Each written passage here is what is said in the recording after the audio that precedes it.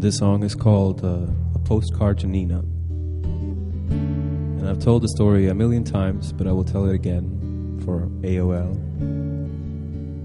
About 2 summers ago, I went down to Berlin to meet my old pen pal Nina, because I knew that she and her girlfriend were moving to America, and I just wanted to see her one last time and hang out in Berlin because it's nice there.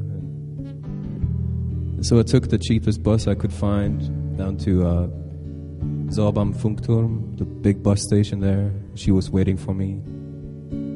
She took my bags and we started walking through the warm Berlin summer nights.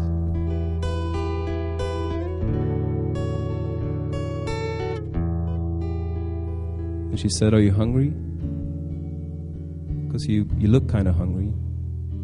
And I said, "Yeah, I'm hungry." "Well, my parents are cooking up some good German vegetarian food right now, if you want to try some of that." And I said, "Yeah, that sounds good," even though I wasn't familiar with the concept of German vegetarian food. I mean, I'm thinking German food and I'm thinking bread, cheese, meat, maybe meat and cheese baked into bread. But I was ready for adventures, and I was there for adventures. I wanted to try something, whatever was in front of me.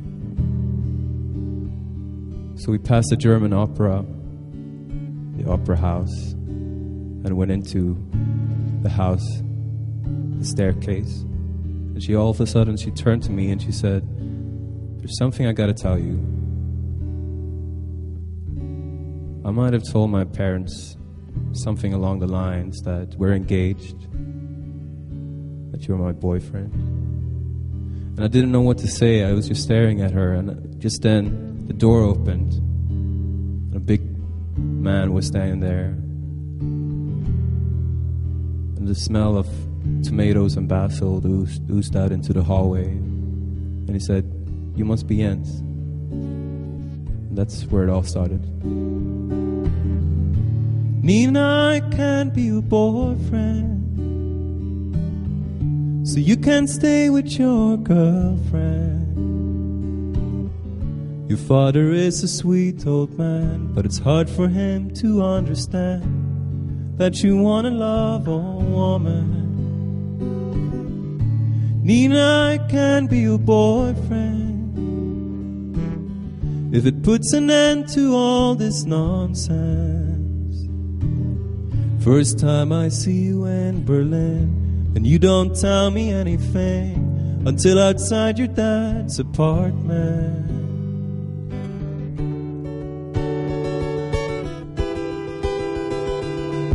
Oh, God, Jesus Christ, I try to focus on your eyes. We're having dinner with your family now. Keep a steady look at your left eyebrow. If it's raised, it means yes. If it's not, it means take a guess. Hey, you stop kicking my legs, I'm doing my best. Can you pass the fit?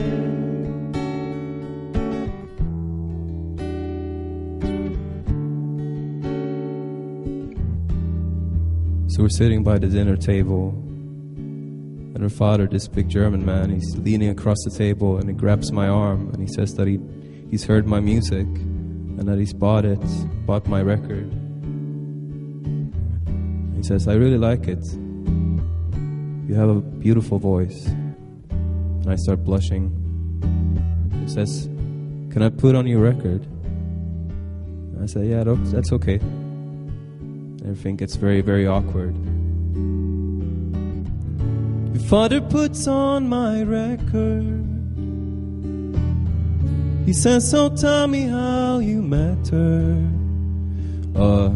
I get a little nervous and I change the subject. I put my hand on some metal object. He laughs and says, "That's a lie detector."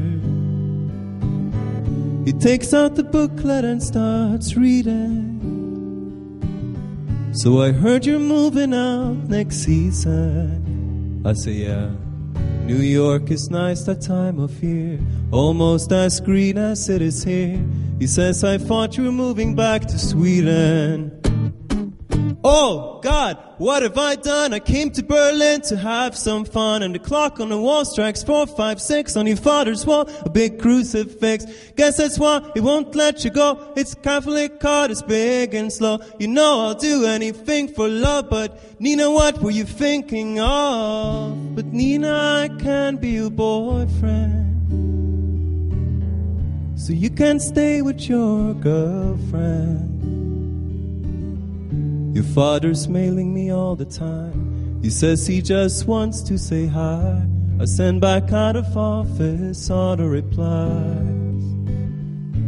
Nina, I just want to check in, 'cause I think about you every second. So I send you this postcard just to say, don't let anyone stand in your way. Yours truly, Jens Lekman.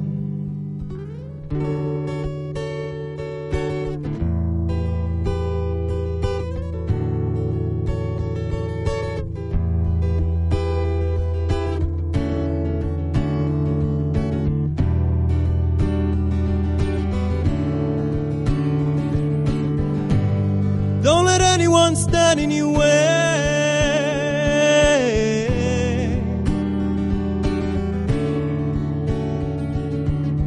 Don't let anyone stand in your way.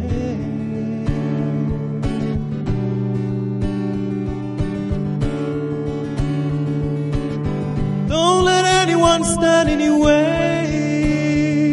Oh. Ooh. Don't let anyone stand in your way.